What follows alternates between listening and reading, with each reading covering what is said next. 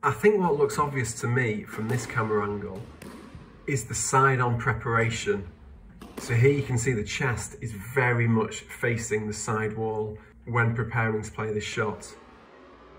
Often I see people wanting to take the ball too far out in front of their body, and this makes your chest face the front wall.